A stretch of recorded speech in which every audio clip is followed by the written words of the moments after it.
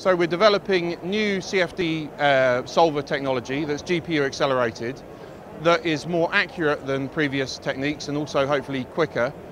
So we can resolve in particular unsteady flow phenomena with large vortical structures. So we're doing the research that we're doing in order to try and improve design processes used by various companies who manufacture things from aircraft to Formula One racing cars.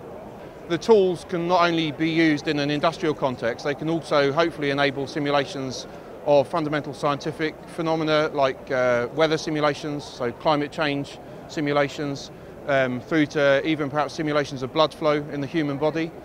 The main benefits of GPUs are that they essentially just allow our algorithms to run more quickly, reduce the time to solution, so you can use the CFD technology more quickly in the design cycle, for example.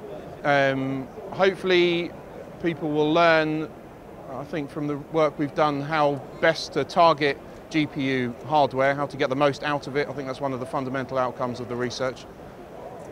So we have a demo running on the Kitware booth at Supercomputing today that's running our solver technology that's called PyFR on Titan. It's on 256 GPUs.